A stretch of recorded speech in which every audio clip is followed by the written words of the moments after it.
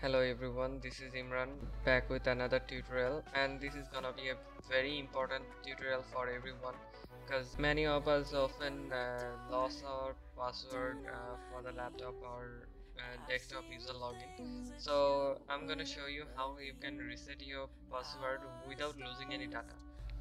So in order to do that, we are gonna rename our two services from Windows system file and put them in their places.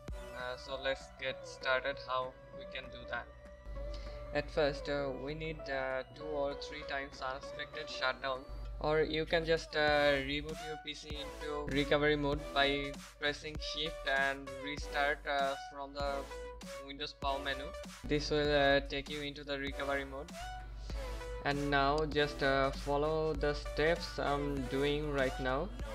Don't do anything else, just follow whatever I'm doing. As I said earlier, we are gonna rename two Windows services to reset our password. One was utilman and second one was the CMD, I mean command prompt. So you might need a USB bootable device. Okay, let's skip the USB device part because it's only necessary when you are running on a VMware. Now we just have to go to our Windows installation folder. It might be your C drive or any other drive you have installed your Windows on. Let's go to Windows folder and then go to the System32 folder and rename the services as I shown in the video. Just do that, then we'll proceed to the next step.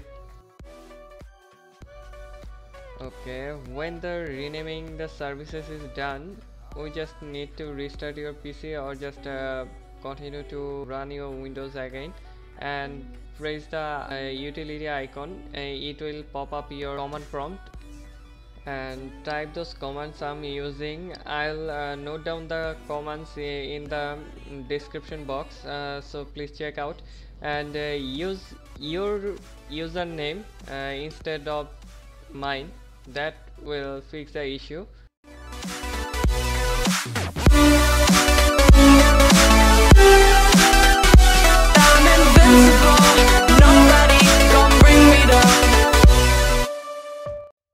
Hopefully this video will be helpful to you all, and thank you for watching.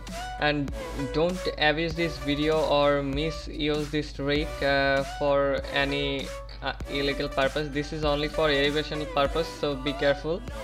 Thanks and peace out. And yeah, don't forget to like and subscribe. Bye.